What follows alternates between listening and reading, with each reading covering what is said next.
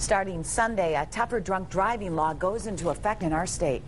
It is aimed at drivers who are really drunk. 24-hour News 8's Ann Schieber tells us what the change is and whether the tougher laws cut down on drunk driving deaths. Well, it's not so much the bite, but the teaching part of the law that advocates think is going to crack down on drunk driving, and their thinking is based on lots of historical evidence.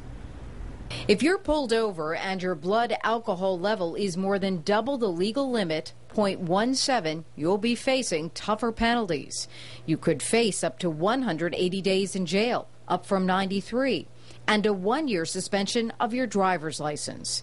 Under the new suspension, you can drive after 45 days if you agree to install a device on your car which will prevent you from driving if you have practically any alcohol in your system, a 0.02, a drink for some people. And studies do show that when the ignition interlock is on their vehicle, it does a very good job at preventing recidivism.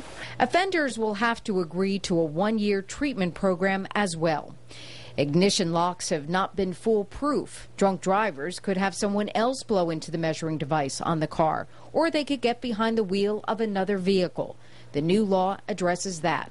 Under provisions of this new law that takes effect on October 31st, it will be illegal for someone who has an ignition interlock order to drive a vehicle that isn't equipped with an ignition interlock. States started toughening up drunk driving laws beginning in the 80s. Since then, overall traffic fatalities have decreased by more than 1/2. In Michigan, there are 45,000 drunk driving arrests annually. Of those, nearly 15,000 involve drivers with more than double the legal limit of alcohol.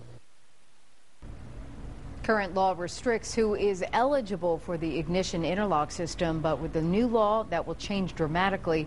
Now 1 in 8 offenders uses the device.